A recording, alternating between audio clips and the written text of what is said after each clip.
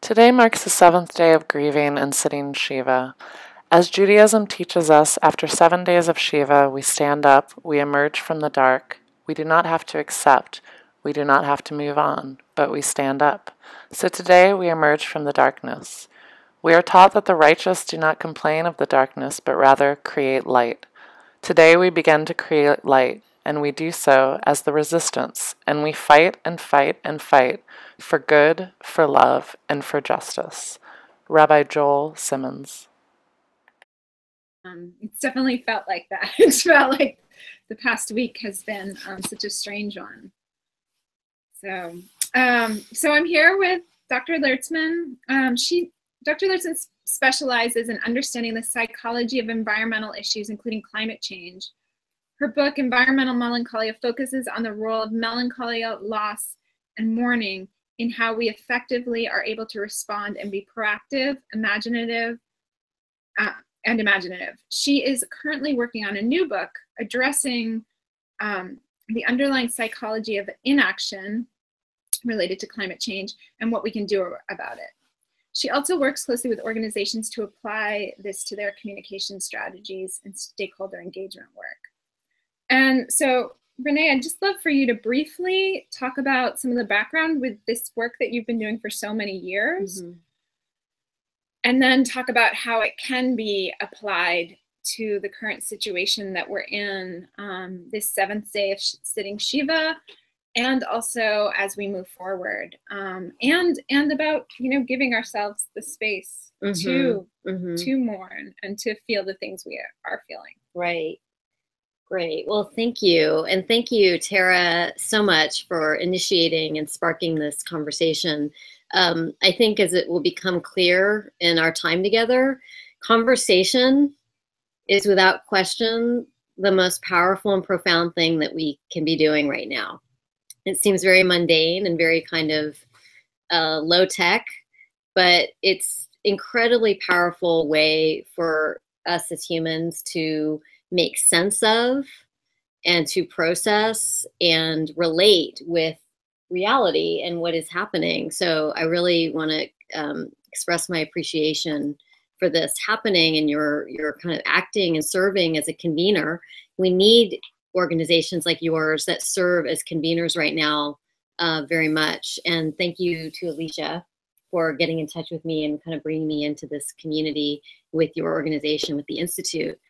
So I guess I would just start by saying that for a number of years, I've found myself particularly drawn to understanding the mechanisms of loss and mourning and melancholia, and I'll explain in a minute what I mean by that, as it relates to our work in the environmental sector, including climate and social justice. Because as Tara was saying earlier, it's really hard to think about the work that we're doing in the world when we're working for change that doesn't involve, to some extent or not, some loss, right? But how we understand and relate with loss, my sense is that it's very we're just beginning to kind of get our minds around this and begin to recognize that our capacities to be kind of show up in the world and to have efficacy and to have impact is actually directly related to how we relate with our own experiences around this. And this has been a really tricky one, especially for those working in kind of the front lines of, and I focus on environmental change, so that's my point of reference. But working on the front lines, it's been really tricky because, for obvious reasons, we want to focus on having efficacy and having really focusing on being active and having solutions and so forth. And my observation over the years is that there's a perception that if we look at or even talk about loss and mourning and grief, that we're somehow going to get completely stuck in that place, that we're going to literally just fall into a hole and just kind of be in a well of despondency, and all of our creative energies will get kind of, I think that's the terror of that is what comes up for people. And what I found, you know, the sources that inspired me the most are artists who work very kind of just in a very matter of fact, kind of obvious way with the full range of human affect and emotion, as well as people who work with people, psychotherapists in particular, and psychoanalytic therapists who really, I think, bring and offer us a way of understanding the role of mourning and melancholia that I think is the time for us to really tap into and really like ground ourselves in. So, so just interrupt if you want, but I'll just keep talking for a minute. No, okay. I love it. Okay. Keep going. So I want to just say, explain a little bit about why I focus on melancholia as it relates to environmental and climate action, because they seem to be in complete opposition to one another, right? Melancholia and action. Melancholia, as it was initially conceptualized and understood by Freud, and just to clarify, I'm not a Freudian, okay? But Freud was able to articulate and give rise to a number of insights that are still incredibly relevant and salient for people working today. So that's just the fact. So we're going to leave aside like whatever we think about Freud, but how he understands and talks about melancholia. If anyone were to pick up his essay, Mourning and Melancholia, which is a classic essay, very short, it's really easy to, once you start reading it, to not, it's hard not to immediately relate that to, oh my God, it sounds like he's describing exactly what we see going on around us, especially with regards to climate and environmental work. So the thing about melancholia that's really important is that it's about loss, right? It's a response to loss. But the thing about it is that it's sort of like when what's been lost isn't necessarily clear. So, for example, it can be a loss of an ideal, like we're experiencing to some degree, a loss of a sense of belonging. It can be a loss of identity. It can be a loss of dreams, of hopes, of aspirations, as well as actual loss. You know, people, you know, relationships, you know, a woodland, a river, you know, and this came up when I was doing my field work in an industrial part of Wisconsin where the water and the ecosystems were very degraded. And I heard people kind of indirectly talking about this in a way where there was clearly a lot of loss, but they weren't able to articulate exactly what had been lost. And the result was that people were unable to see themselves as having agency. People were unable to see that the very rivers and the water that they were feeling grief around having lost to contamination, toxic, you know, impacts and so forth, that there was a potential for repair, for creatively engaging with that. The reason why is because that's how melancholia tends to work, is that there's sort of this like looking back and like a nostalgic longing, but it hasn't been processed. So this brings us to, is that because it hasn't been named? Something sorry, Alicia, do you want to go ahead? I was just going to say, is that because it hasn't been named? It hasn't been. Exactly. And that's where that is part of the kind of landscape when it comes to understanding and thinking about how humans negotiate loss, right? There's actual loss, there's imagined loss, there's what you're referring to as forecasting and anticipatory loss, that these things affect us profoundly, just as much as actual loss that has happened in the past. So I think what's being called on us right now is, one, to be able to get clear with ourselves and with one another about what it is that that we're experiencing. And I feel like it's really important to mention that it may not be very clear right now, right? And so there's a tendency to want to sort of push ourselves and push one another towards coherence, towards sense making. And with loss, and I'm going to actually also bring in trauma in here, because I experience what's going on as traumatic. I feel that we're going through basically a collective form of trauma. And the thing about trauma and loss is that there's a certain aspect of it that defies our capacity to really get our minds around and make sense of. Does that make sense, what I'm saying?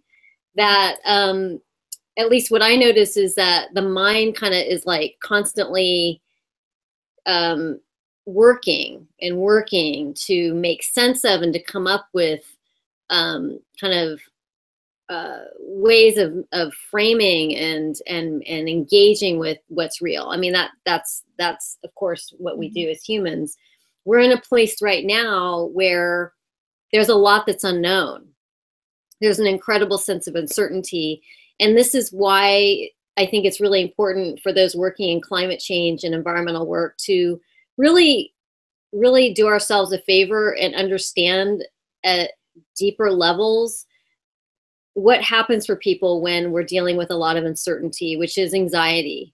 You know, that there's incredible anxiety going on, and that the tendency when that comes up is that we go into what we already know. Well, you know, we understand a lot about defense mechanisms, and so defending anxiety, loss, and all these things tends to look like denial. It looks like projection or blaming. There's a lot of rationalization. So that article that was circulating about Obama being in denial was actually very smartly written, because the person writing it really did talk about, these kind of characteristics of what happens when we are in anxiety and in kind of a, in that heightened place of loss and trauma. I guess I also want to just mention, because I'm anticipating that it might come up, is the model of the stages of grief by Kubler-Ross. I do not, I guess I would say I don't know how helpful that is. And the reason why, I mean, it's a much bigger conversation, but the reason why there includes the fact that kind of stages of grief model, there's some elements that I think we can all identify with and relate with, but it's also, one was generated in relation to actual death, like in the death of people in our lives. And it's also been kind of critiqued and, subsequently that it's, in reality, these things are much more dynamic and interrelated than just these cycles. Can you just briefly tell us just what those cycles are, so we have some people might not be familiar with it, just a reference? If I can remember. Do you remember what they are? There's denial, anger, bargaining, and then acceptance, and then depression.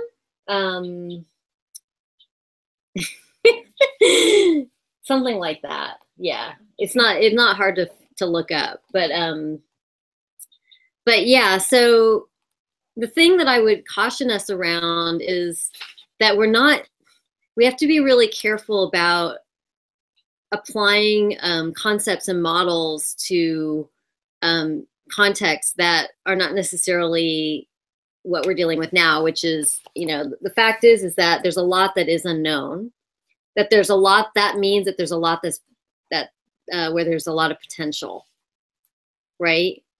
And I just think it's really, part of me just feels cautionary about our tendency to want to hold on to these models and try to use them to make sense of what's happening. And I guess I'll just add one final thought before we open it up into more of a discussion, is to connect the process and experience of loss, anticipatory loss, and melancholia with action and with being effective, as you say. And I guess the main thing I would just want to say about that, again, a lot more could be said, but one way of thinking about this is if we think about resilience, which is a concept that's really been very popular of recent years, right? When we think about resilience. One of the things I think it's important for us to remember is that our resilience as human beings includes our capacities to abide with and kind of almost like make friends with the whole, all parts of ourselves and all aspects of our experience, including feeling a lot of despair and including feeling hopelessness, including feeling fatalist, including feeling angry and frustrated. That one thing that we know from many years of psychotherapy and psychodynamic work and research is that when we as humans have the ability to really kind of be with what is, to really show up with ourselves and be with what is and not evaluate it and judge it and reject it and criticize it, but to just be like, this is what's happening right now, we are so much more capable and resilient than we would be if we're constantly trying to sort of push things away. And the other thing that's really important about that is that in our showing up with our experience, we give others and one another permission. So it's one of those weird, like, it's one of these mysterious things where it's almost like I can sense in you without you even saying anything, how open you are to what I might be experiencing, whether that's sadness, grief, depression, frustration. I just kind of sense it. And if I'm in the presence of people where it's really accepted and it's okay, it gives me permission to access that in myself. And what happens is that when there's that ability to kind of be with and name and articulate and talk about, we tend to move through it so much more quickly. I mean, we generally don't get, this is the paradox of change. The paradox of change is that we're much more likely and able to change when we feel that wherever we are and what we're experiencing is accepted and is okay. We will then move quickly out of it and into another place. If we feel that what we're feeling is not okay, it's a bummer, it's negative, it's like giving up, it's passive, whatever, we're much more likely to stay stuck in that place. And it is a complete paradox. And for a lot of activists and people who are really action oriented, it may not make a lot of sense, but it's actually true. And so, I would invite us to experiment with this in our interactions. I mean, I had to give a talk in Amsterdam the day after the election, and it was a terrifying prospect because I was a wreck. I was a mess, and I had to get up in front of people and somehow show up for that. And what I ended up doing was simply inviting people to share how they were feeling right off the bat. And it just immediately changed the field in the room. We didn't dwell and, we didn't get into deep discussions. It was just like, you don't need a whole lot to just be like, okay. And then we move forward. So, I'd like to touch on that for a minute, because I think that's really important, particularly in the work we do. I mean, we are working on climate change and, just like both of you, and on environmental issues, and how do we actually inspire people? So, I'm really curious with that, your concept of acceptance, because as you had mentioned, I think a lot of times when faced with loss, we see acceptance almost as like you had said, giving up, giving in, and that's a big thing when we talk about communicating climate change effectively, is a lot of people feel totally overwhelmed, and once they accept it's happening, it's suddenly like, oh my God, I can't handle it. So I would love to hear a little bit more about your ideas of like navigating that acceptance, if you would. So, yeah. So So without question, what we're needing and wanting is to tap into inspiration and aspiration.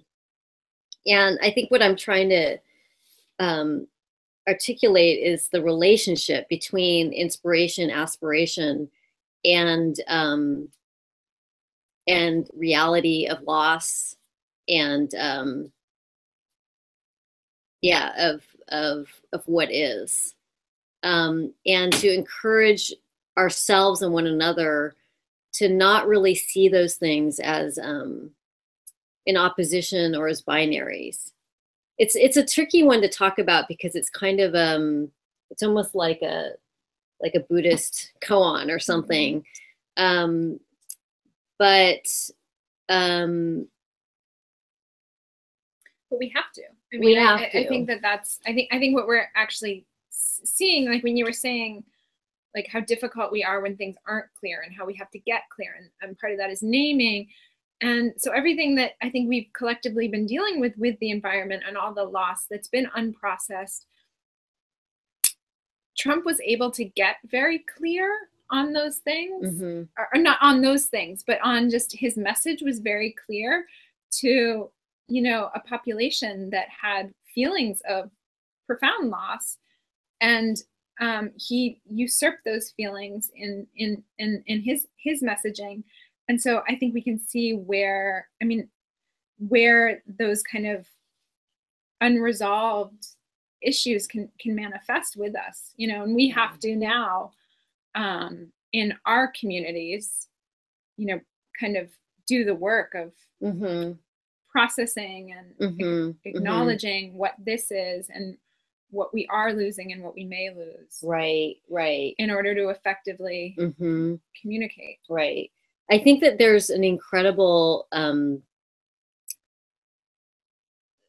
worry and almost phobia of those working on climate environment to go there in terms of really openly acknowledging loss and devastation and so forth. And I think that's been the environmental community's downfall, to be honest. You know, what without being apocalyptic. Yeah, exactly. Without being like what we're right. I mean, what we're needing right now is an integrated, like we need to be integrated as human beings, which is to say that it's not black or white. It's not about hope and despair. It's not about positive, negative. You know, what psychological health is about is being able to tolerate uncertainty, being able to tolerate ambiguity and paradox and all those things that, you know, honestly, artists and designers and, you know, creative people deal with all the time. We have to be able to develop capacities in ourselves and in one another to tolerate this. And likewise, what we're needing is a movement and a community kind of within, you know, communities within the movement that give permission to and encourage integration. And what that looks like is not saying, oh, that's, you know, let's not focus on that. Let's only focus on inspiration and hope. And we don't want to bump people out. We don't want to be too doom or gloom. That's a very precarious, very psychologically, socially, very, very fragile place to be coming from. You know, strength, what I would love to see is like, now's the time for us to really step into being fierce and strong, but like really, you know, grounded in the full spectrum. And what that looks like is messaging and campaign design and engagement that acknowledges right out front, like this is really scary or this is really hard. We know that you're feeling X, Y, and Z. And that's why we're all doing this together. And that's why we need to be working together. And that's where you come in. That's where you have an incredible role to play.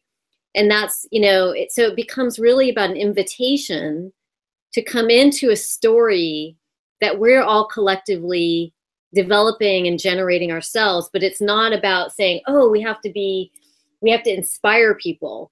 The truth is that humans respond to truth.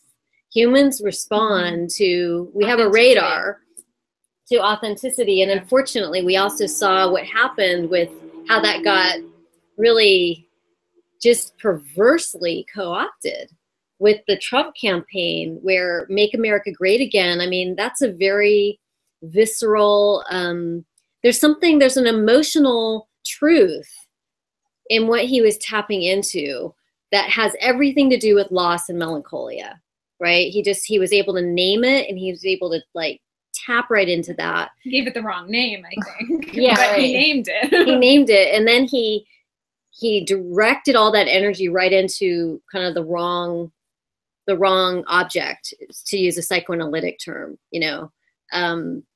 Well, I'd love to follow up a little bit with the idea of the inspiration, because it's actually in our mission to actually inspire people to take action.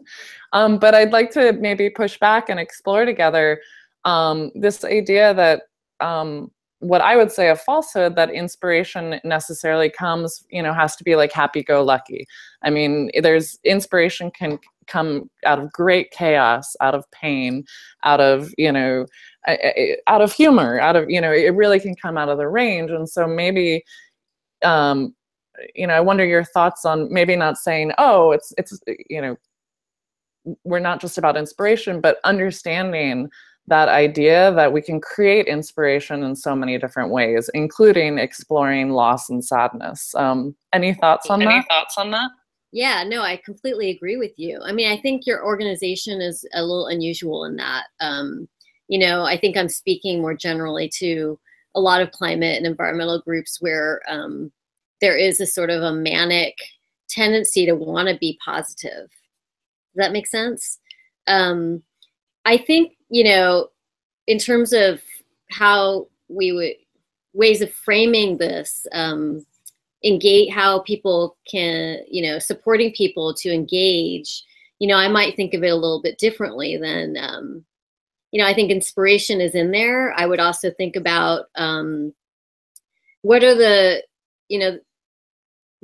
conditions, what are the optimal conditions that really facilitate and support our capacities as human beings to access our fullest creative selves. So it's a little bit different. I mean, it's kind of like inspiration, but for me, that's the question that is a very alive, open question that I'm exploring as much as I can. And in these conversations with you all who are actively exploring this in your work, how do we, what are the conditions that really facilitate and foster creativity, imagination, tenacity, grit, empathy, compassion, all those things that we know are really integral to being effective in the world and making change happen. So, yeah, I guess I agree with you that I think that when I think about how inspiration is related to in our culture, I do think the tendency is for it to be seen as a little bit more like in a more lighter, like, oh, I feel inspired to, clean my house, or I feel inspired to go to that march or whatever. But when I heard you talking, it really connected me immediately to the precedents around the world where enormous creativity and inspiration comes out of incredible circumstances, like really dire, really a lot of pain. Right. And one of the things that you specifically, for calling out specifics, you had said, having these conversations right now, like is maybe the work at this moment. And this moment might be this week, or it might be this year. But holding that, and I, for one, most of my social engagements over the last week have been invitations to things for people, trying to get people together, not socially, but in order to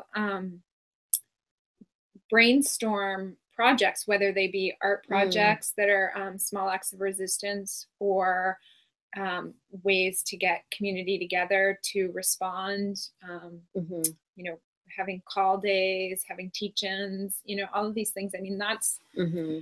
and I feel like that's been a really healthy response. Yeah, I think it is a really healthy response. And I would say that for some people, being active and doing is the medicine, is the healing. And for others, it's just being with your feelings and like being quiet and doing whatever makes sense for you. And my concern is that people might feel, I feel like I have to somehow just, you know, bring into the picture that I think we have to be careful about a tendency to want to push. And in psychoanalysis, the term is manic. So there's like the term is manic defense. So when we're manically defending, you know, there's a flight from something. And I think it's going just into action when you haven't actually. Yeah, I think it's a very nuanced distinction between when you're manically in a manic flight from feeling and being, and when you're actually taking action from a place of that more integrated kind of whole, you know what I'm saying? And it's very tricky. So I'm not down on action. I'm just saying I think it helps us to just be mindful of what's going on. And it's not cut dry either, right? Definitely. Sorry. I keep interrupting you. No. I wanted to touch on that personally, that brings up a lot of things for me in terms of for anyone who knows me, I mean, I am an incredibly action-oriented person. You know, that's where I'm in my zone. You know, I don't care what the challenge is. You can make the challenge, you know, impossible. But like, if I have, like we had said before, I have that end goal, that vision, then, you know, I love creating the path there.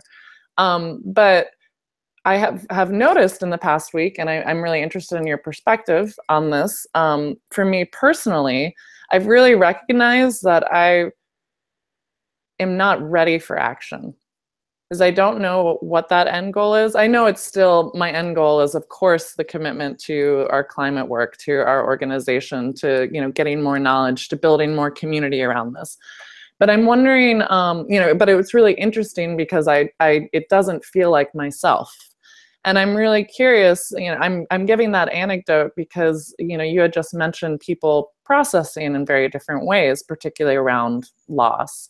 And I'm wondering, do you have ideas of how we therefore support each other in that we are reacting in different ways and might need, you know, different things because we're each different human beings, you know, in order to continue our work, to make our work better? How do we support in this way? Right. Well, yeah, I mean, you bring up something incredibly important, which is, and it's just, you know, happens to be the work that you're involved with, invoking the pause, right? So I actually love that phrase, and I've been invoking that phrase because I think it's so profoundly important that it's about right action. It's about skillful action, or skillful means, right? It's the Buddhist term, which is that acting from that place of clarity in terms of what action feels like and looks like for you. So I really appreciate your mentioning that and saying that. And I'm hearing that from a lot of people as well who are very activist oriented.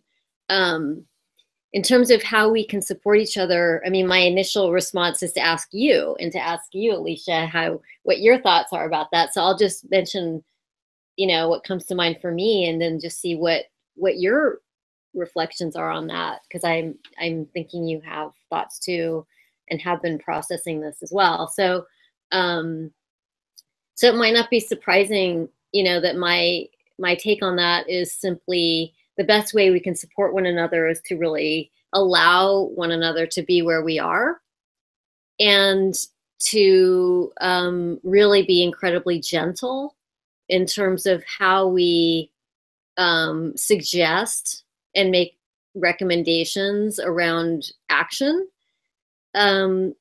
the thing about that, though, is it's an inside job in order to do that, because if we're feeling ourselves, if we're in conflict with our own experience, we're going to bring that into every relationship we have. So if you, for example, you're sharing some sadness with me, and you're really, I'm just feeling really bummed out, I'm feeling really sad. If I'm like not okay with that in me, I'm going to very likely be very uncomfortable with that. And I'm going to try to like manage you in some way. So I might say, you might feel better if you get out for a walk. Why don't we go do something? I'm going to try to problem solve and make things a little bit different, rather than just saying, look, I'm here for you whenever you need. I trust you, that I know that you know what you need. That's really powerful, to express that voice of trust in your own kind of, your own internal compass, your own knowing. Because when I hear that you trust me, it gives me more permission to trust myself. So what I'm saying is, allowing people to be where they are is fundamental. And in order to do that is also about allowing ourselves to kind of be where we are, right? So it's just one of those things. And I do feel, again, as we started out this conversation, I really feel like just the ability to talk about what's going on, and just say, this is what's coming up for me right now, and to not change it. I think that's really incredibly healing, incredibly healing. I've learned a lot from something, a practice called motivational interviewing that I use in my consulting work. It's an approach that was developed in the public health sector in terms of how to talk with people. Sorry, I'm like facing this. You're great. But it's kind of like an orientation and a spirit of how to talk with people about really hard changes, like with addiction and sugar addiction or health issues. And I'm using it a lot in my climate and environment and energy work right now, because it's really beautiful in that the spirit of it is about respect and partnership and collaboration, as opposed to I'm trying to get you or make you motivated or engaged, or like, to do something basically that I want and need you to do, which is like to take action on climate change, right? So again, this is the paradox, is that when we're coming from that place of, that's okay if you're not ready right now, and when you are ready, I know that you will be awesome. That's something I've learned that's really powerful, is that voice of that vote of confidence. I know that when you're ready, you'll be right. You'll be so awesome. Like, you will shine. I would like people to say that to me, to be honest. It's like, it would just feel great. It's like, hey, Renee, I know you're feeling like kind of discombobulated right now, and like your nervous system is a little afraid, but I know that in time you're gonna come through this, and you're gonna feel really like more yourself again. And when, just when you're ready to talk, get in touch, as opposed to that friend or community that's like, come on, like we gotta, So there's that. And then there's this relationship with action and being creative and staying engaged and showing up. And that's beautiful and healing and important and necessary right now too. So I wouldn't want anyone to think that I'm suggesting that we are not active, that, we don't see that as our medicine. But again, going back to having some kind of respect for how we find our way there. I think this is a very disorienting time. The writer Annie Dillard wrote this great essay called Total Eclipse. And I find myself thinking about that essay, Total Eclipse, because it's this beautiful articulation of what happens when just the world just becomes, just changes. And for her, it was when the sun disappeared for those few moments. But, you know, in her typical fashion, she elaborates on that as an existential kind of moment. And she really is able to articulate how, like, on a certain level, we can't really process what's going on. And that gets back to death and loss. My experience is that this is a rather disorienting time. I feel like the rug was pulled out from under me. But what's really interesting is that I know that millions of people feel that way too. Mm-hmm. Mm-hmm. Millions of people feel exactly that way. So I feel like I'm kind of rambling a little bit, but well, you're not. But I would also add people that are again concerned of social justice or climate change. It's like we're always kind of dealing with consistent loss, and so even, you know, this is like adding to that. But I think just these types of conversations, like you had said, are ones that we don't have within our communities, or at least I haven't seen it. And I think something that I kind of is a little bit of a mantra to me is that we can't be sustainable out there and build a sustainable world without having actually sustainable lives. And that doesn't mean just, you know, that we compost. It means that our psyche is in a state where we don't get burned out, where we can be our awesome selves. So it's, you know, I'm very appreciative of this conversation. I just wanted to throw that in there. You're awesome. How was that? So are you. You are awesome. No, it's so interesting. All of that was so interesting for me. You know, I've had, you know, I immediately, like, the Wednesday after the election, I had certain friends texting me with, like, fully formed art projects, documentaries they were gonna do, like, oh, and then I'm gonna do the, like, wow, big projects that were you know, multi-year endeavors. And it was so interesting because it was like that was their response, that was their, like, way, was immediately to go into like generating, and that was their healing. And then I you know, I feel a little bit different in, although of course I know the work that I do and that we do is enormously important. I don't, when these kind of crises happen, I don't always respond to them with that, well, this just makes the work that we do ever more important and valuable, and da-da-da. And I'll sometimes say that to people sort of as a sales pitch or a defense mechanism or something, but I actually have profound moments where I question, like, the work that I'm doing and where it's situated and what it has been doing. And I do have moments of hopelessness is the wrong word, but some amount of that, and yet I do feel like that's where new work comes out of, or you know, I know that that's part of the stage of continuing with that, but it's a very uncomfortable place to be, because, you know, one wants to respond to this and say, oh, well, that's why the work I do in the world, or the work that we do in the world, is ever more important. Right. Well, it's like this profound thing has just happened. Exactly.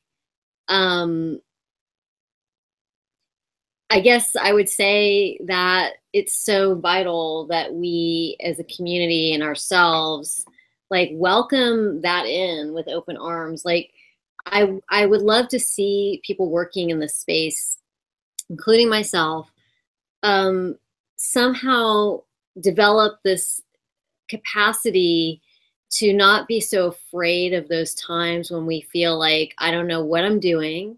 I don't know if what I'm doing is helpful. I might need to rethink everything that I'm doing. That's healthy.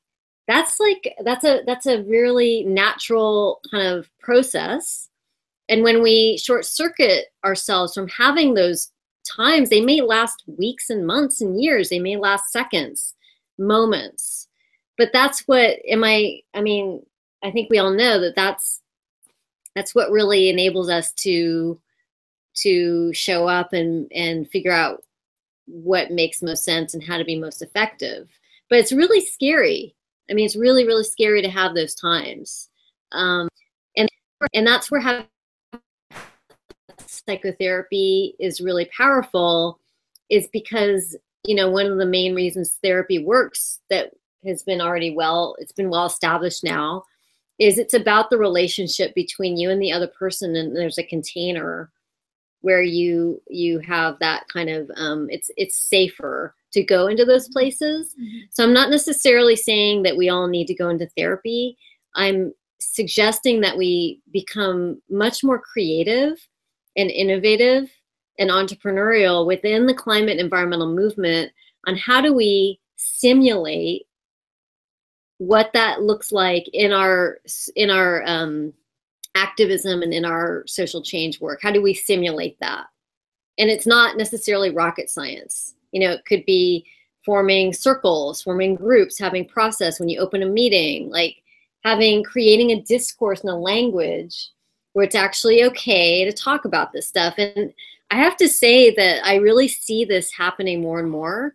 And I think that this has been already in development. I mean, people are more interested in the kind of work I'm doing, which is an indication of that. That didn't used to be the case.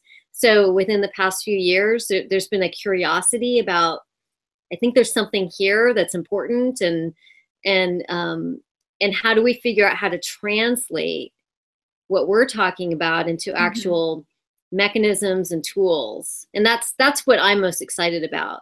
Is how do we translate this into specific resources, strategies, tools, you know, and I believe 100% that we can do it, but it is a bit of an innovation. And I would also encourage us to collaborate and partner a lot more with artists and with therapists, with psychologists. And in both cases, there's vast communities of artists and therapists who want to engage, and they don't know how. They're like, you know, I want to get involved, but it's like, you know, especially for people who've just been doing kind of focusing on their own work for a number of years, and now they're like, okay, I feel like it's time for my work to have more impact and more relevance. I don't know where to go with this. I don't know where to start. It's a profound time for that. I think, I mean, that the amazing thing about this is that, like, we all just got like a blank slate. We all just got like a hit the refresh page on things. So for people who are feeling that, I think it's a rare opportunity where you can acknowledge that other people are also feeling that, and you can engage with them and say, I need that shifter. Right. Right. And I would like to see more organizations, from big NGOs to little NGOs and government agencies as well, put out an open call and invitation, say, hey, we're going to have an open house and we'd really like to hear from you if you're an artist or a therapist. Like, come on in and like have a reception, have a little party or something, have a way for people to interact and get to know each other and explore like what makes sense here. I mean, maybe I need to just do that, like host or convene something, because I really see this is the time. There's, you know, the way that I think about it is there's a lot of potential that we need to be tapping, right? From these disciplines.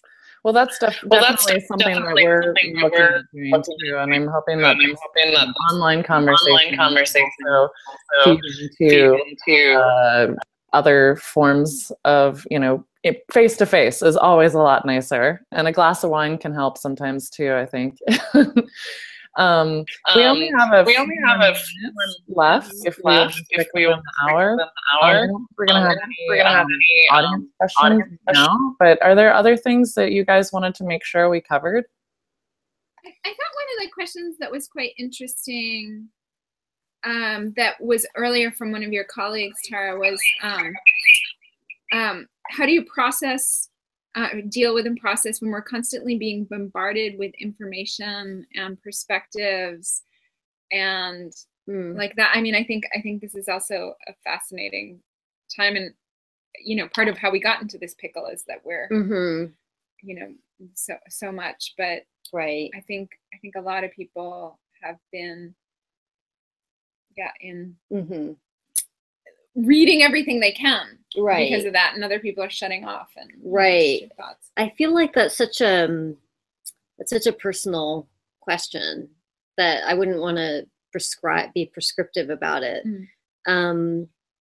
Because an obvious response is, how do you process when we're constantly being bombarded with information, is simply titrate the information. But, you know, I feel really wary about saying that, because that's not necessarily appropriate for everyone. And I'm not suggesting we shouldn't be tuned into what's happening. I think it relates to what we've been talking about, which is cultivating an attitude of kindness and compassion for ourselves, and maybe increasing our vigilance on being able to kind of check in with how we're doing and where we are. Some people are more tuned into that than others. Again, a lot of people who work in change tend to be very externally focused and maybe not as introspective. And that's not a criticism. It's just like kind of a almost temperamental kind of thing.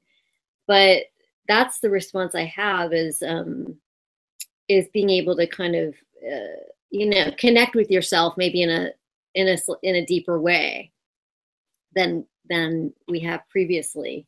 But I don't really have a quick kind of response to that. I have another thing that's difficult, and maybe you as well. I think that even though I'm so wholeheartedly believe in like invoking the pause, in that we do have to give ourselves time to mourn and to process and everything that we've been talking about, I also find myself internally fighting and saying, we can't pause, you know, we can't, you know, there is such urgency on the issues, you know, if we're dealing with climate change, no, we've been pausing too long, we can't. So I just feel this internal struggle, you know, and I'm always interested in the gray areas anyways, but I wonder if either of you have opinions or additions to that idea. Well, I guess I would say,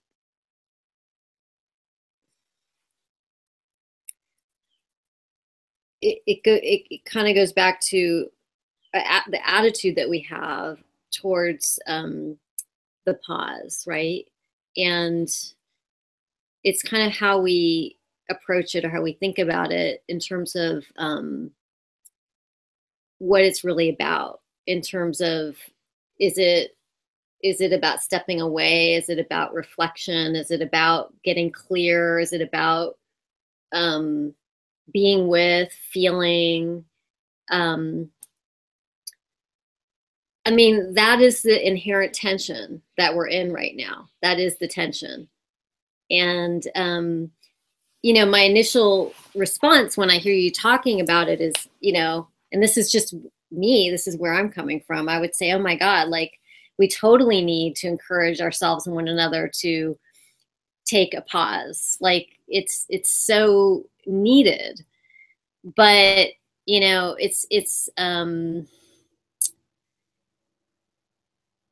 I think it's about trusting that our energies and our efforts will very likely be so much more fruitful and productive and constructive when we have that kind of rhythm. And I guess the other thing that comes up is around, I think there's a tendency to be very absolute about these things. Like, there's action and there's pause. What about, and I'm not saying you were being like that, but I think we generally have a tendency to think that way.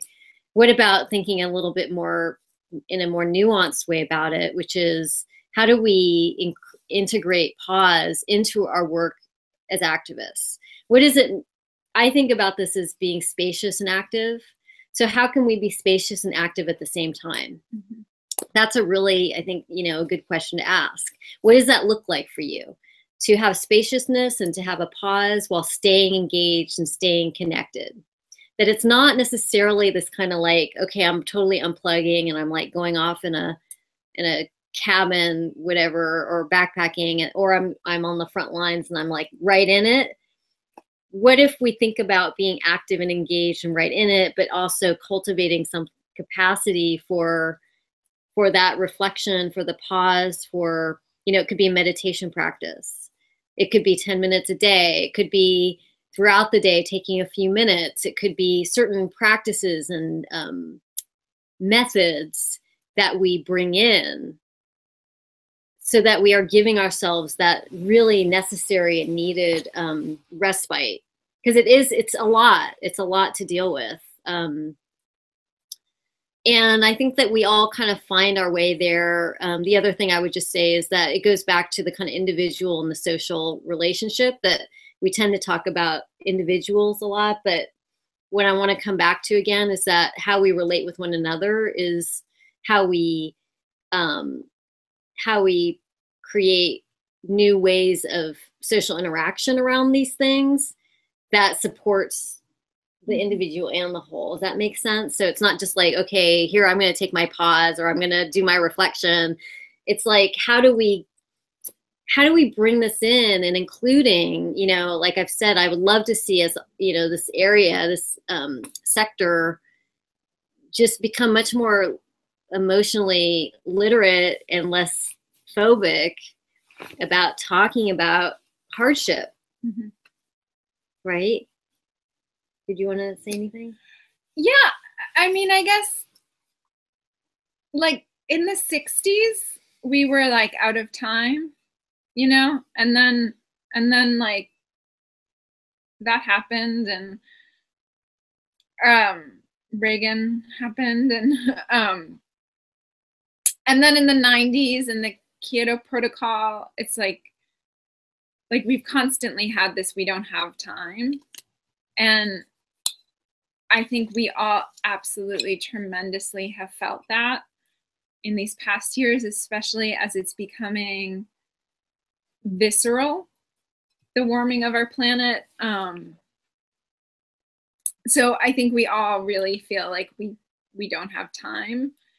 And yet we didn't have time 8 or 9 days ago before this election, when we assumed that the Paris Agreement would stay on target, and when we kind of assumed that things would, like, business as usual wasn't okay then, and now we potentially have this huge major setback. And I think we did get ourselves into that place, maybe because, you know, we haven't been engaging with everyone in a way that, you know, people can access. So it's like, I don't know, that's just some thoughts on the tech, because I agree with that. The sense of urgency is so profound and real for me, and yet yeah, I think showing up in our humanness, that's what I really got from my interviews in Wisconsin. It's like, the more that we can show up in our humanness, gives permission for others to be human as well. And that includes talking about, I feel really scared, or I feel really worried, or I feel really excited, I feel really inspired. You know, that as much as we can be that open, it's breaking the taboo of talking about it. Yeah, I actually had I was thinking earlier when you were talking about you know, sharing, what I would say sharing vulnerabilities is, I think particularly, and this might be true for the three of us, in that, you know, we are actively working on climate change, you know, and environment, and we do talk a lot. You know, we have communities. I know, I think we're all educators in different ways as well. That I've found, I've gotten really profound responses when I've started with my own personal vulnerabilities, when I talk with people, when I say like, some days I just want to pretend climate change doesn't exist. Like I have those days too, you know, and that people, you know, and I'm ashamed of that. I'm ashamed of having those feelings. But when I communicate that, particularly as someone I think who heads an organization and is doing this work, I've really experienced people telling me that it opens up the door for them to, like you had said, Renee, to be able to express their own, you know, dirty secrets around climate, and then to move forward, like you had said. So I wanted to share that personally. I've found great impact in that, and I wonder if you're open to maybe closing. I would be really excited about personally sharing our hows, like how we're personally navigating this right now. I think we've done some of that, but would you be open to that? Sure. Yeah. Yeah. Great. Great. Do you want to go first? Sure.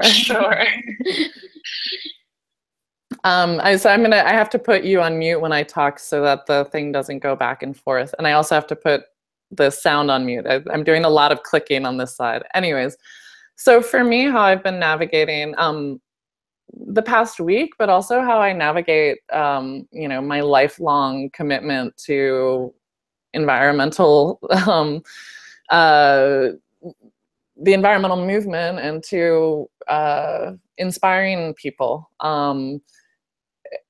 is that I do yoga. I feel like yoga really keeps me sane. I've always been a very physical person as well. I've always been an athlete. So just doing the things that I know center me and bring out goodness and that are healthy for me and my body, I emphasize that even more in these times. So I'm doing, when I can, more yoga, you know, dancing, being surrounded by, you know, and inviting the people that do inspire me in many different ways and are great support systems, being around them, being open to listening has been big for me. And something that's been huge is also allowing myself to not have to do action right now, has been big, and I think is really helping me find some of that clarity that I'm seeking, that you were talking about before, Renee.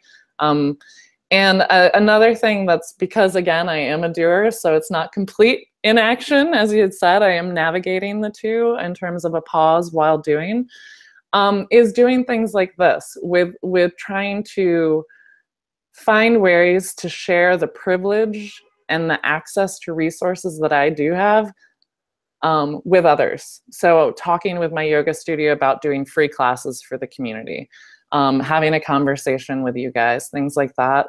And for me, you know, I'm so lucky to have access to so many of these things. You know, if there are ways that I can, you know, help share that's also helping me process. There you go. That's me. That's me.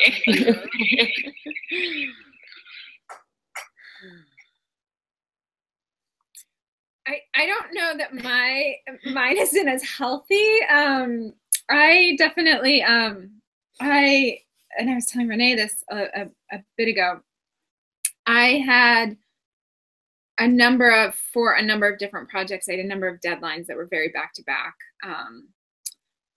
for pretty much August, September, October, and November. And then I was finishing a class I was teaching at CCA at 1 o'clock on election day, and then was going to go study my ballot, which I hadn't had a single chance to, and we had like 57 props on the thing, and so I was going to do that and then go cast my vote, and then I was just going to like have a beer and start thinking about the holidays and start thinking about processing some of the backlogged work that I had done. And I was like just so looking forward to that release of having all of that over, and having the election over.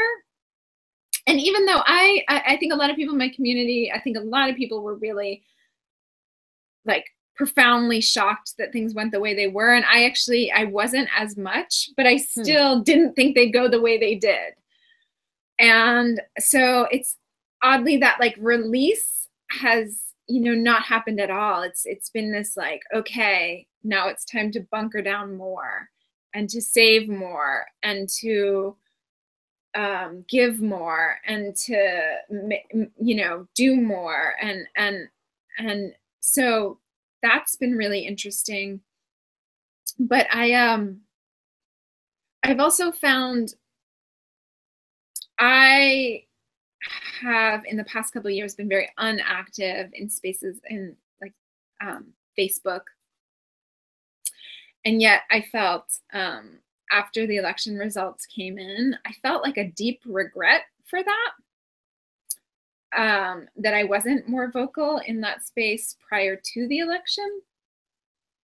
And I recognized how much fear I was carrying around in just having so many different communities that I maybe compartmentalize, you know, because I have people from my past who are conservative as well as people who are very radical in my life. And I think of myself as somewhat of a mediator in the way that I approach things. And so I've had this response of, you know, really trying to be more public and communicate things more vulnerably and honestly. And in a way that's been cathartic, but also kind of, you know, I think that I think we understand how siloed the echo chambers on those are, and yet like we can connect with a wide network. So it's been this like back and forth, because I'm like, is that an appropriate response or is it inappropriate response? And it's been just really interesting watching how much less fear I have since this. You know, before that I was like, oh well, I want to say that to this group, and I would want to say that to this group, and I've just been much more broad in what I'm, you know, communicating since then. I forgot to add that also eating a lot of macaroni and cheese and crying and avoiding news and and watching TV. So yeah, right on. I've been crying a lot too. Yeah, and I find that I cry when I talk, like, you know, when I'm talking with someone, right? So I'm doing less crying kind of on my own at home, but more like once I'm interacting with someone, that's when it suddenly comes up. So I don't know. I mean, I guess a couple of things just quickly come to mind. One is that my heart just feels really open right now. And I've been traveling a lot. So I was in Amsterdam, and then I was in LA for the past 2 days, and I'm going to be, you know, traveling again in a few days. And my experience is I'm really kind of seeing the humanity, you know, seeing the people around me, and I'm initiating interactions with people that I may not normally be doing. So I'm basically in a very gentle way, like, how's it going? What, you know, how are you feeling right now on the subway or whatever. So that's one thing I'm noticing that I think is a way for me to kind of manage what's happening, is to just feel more connected. I'm also currently abstaining from any kind of organizing activity. Like, you know, my neighborhood kind of had something happen last week, and I was initially like, of course I have to go to that. And I realized that I wasn't ready to do that kind of thing. And yeah, I mean, I also, you know, for transparency, have noticed my own kind of cycle of feeling a little manic and incredible sense of urgency, especially with the work I do. So my initial response was like, I have to be, you know, I have to get my work out there, like the world needs it. And and mixed in with frustration and anger as well. Like, come on, you know, and that I'm working with that and kind of like toning that down more. And I had a revelation today. It's so basic, but I was like literally, I think I was either on the plane or coming off the plane. I don't know. I had this thought that it's not down to me to save the world. Like I think I've been really feeling like this enormous weight on my shoulders. And I realized that it's not down to me to do it, that it's really about, you know, recognizing that it's truly like an all hands on deck moment. And that what I can do, you know, I can focus on what I can do and just focus on that. And what I'm focused on is making, you know, helping people who are trying to make change be more effective. So it sounds, you know, it was just felt very liberating to me to just kind of get that. Like, okay, if I just stay focused on what my work is about, which is a lot of what we talked about, like really developing our resilience and our capacities and all that, it's not like I have to like fix everything. And that felt really important. So, you know, but I also am kind of, you know, I am a nervous wreck too.